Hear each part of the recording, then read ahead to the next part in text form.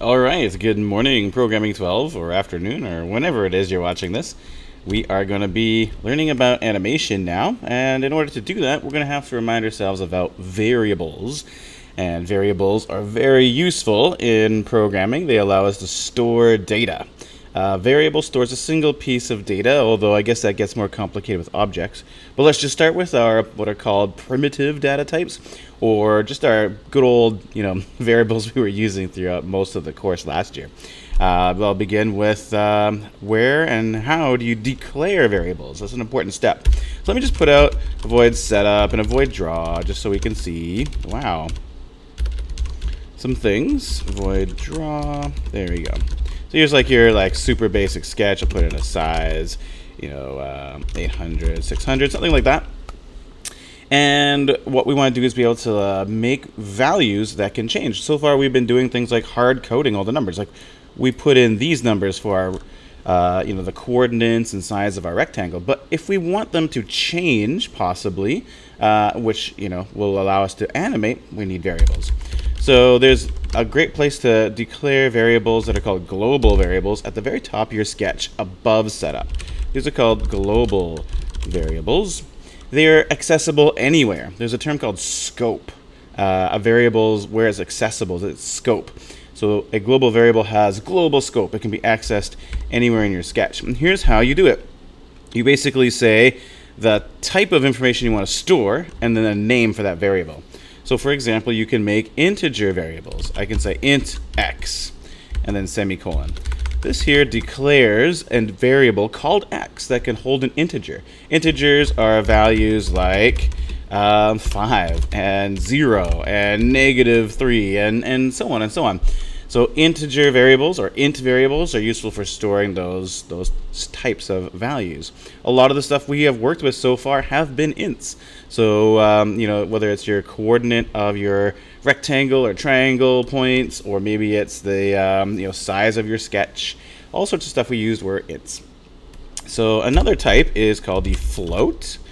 Let's put in like pi or something like that. Well, actually, that's a bad example. Let's just put in width. No, I guess I can't do that one out. It's a built-in variable. W, it'll be. So W is a float variable. What is a float? A float is a decimal value. So whereas ints make integers, floats make decimals. So something like 1 can be stored in a float, no problem, because technically it's like 1.0. So that's good. But we can also store like 0.5 or -2.8 and so on. Like these are these kind of numbers. I guess rational numbers is a good way to put it. Rationals. That works out nicely.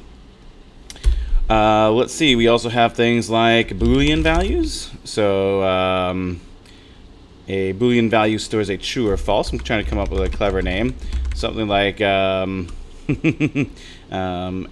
I don't know. It's not super great, but it's basically either true or false. There's only two values it can store, a true or a false, and that's great for keeping track of whether something has been done or not, whether something is allowed to happen or not, like a switch almost to turn things on and off. Boolean values are fantastic. And we learned a whole bunch of other ones last year as well.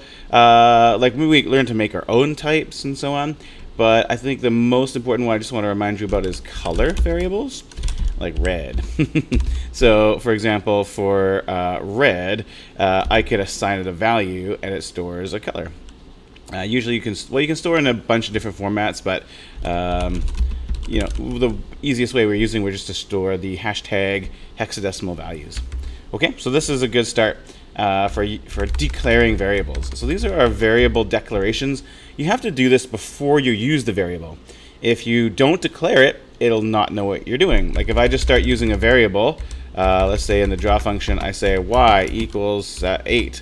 It's going to be like, what the heck is y? It doesn't exist. We don't know what y is. So declaring a variable is sort of the first step. You have to tell processing in advance what variables you plan to use. So this is how you declare the variables. How do you use variables? Well, it's as simple as assigning them values, and they can change those values as you go through the draw function and that kind of stuff. So for example, you could assign a value right away. So if you, in the global variable space, if you wanted to say, hey, guess what? Red equals a particular color. You can use the equal sign to assign a value, and then you could say like whatever value of red you wanted to do. You could assign it, right here. And this is a really useful thing that I'd like us to do whenever we're making a project. It just makes things more readable. So for example, I could go back to, let's see, I don't have my house drawing. Oh, or I do have my house. Yeah, here's my house. So for example, in my house, I say like fill this. What the heck is that? Like, I don't even remember. But actually, it turns out that's green. So I'm gonna like make a variable called green, and I can make a little kind of palette of colors, which are just variable declarations. And whoops, that'll just help me to kind of self-document my code. So instead of saying fill with something I'll never know what it is, I'll fill with green. And I can do that wherever I see, wherever I want to use green, I can just type in green. This is blue, for example. So, I can make a whole palette of colors, and I can choose these colors ahead of time. Instead of, just thinking about them sort of on the fly, I can choose my palette and then use them, and that just makes things a lot easier in the long run. So here's an example of where I use blue. I can replace that with blue, but of course I have to assign it a value. Just giving it the name blue, it doesn't really do much. If I can make a variable called blue and give it a value that's red, the computer doesn't know what the words mean. Those are for me. Those are for the human to help this to make more sense for the programmer. So you can see already this code looks better. Like I can see blue, green, and so on. So that's one example of a use of variables. And then in the next video, we'll take a look at how we can use these variables for animation. So we can take things like coordinates. You can use variables for those, and we can change them over time. That'll create some excellent animation features. Okay, so thanks everybody, and we will see you in the next video.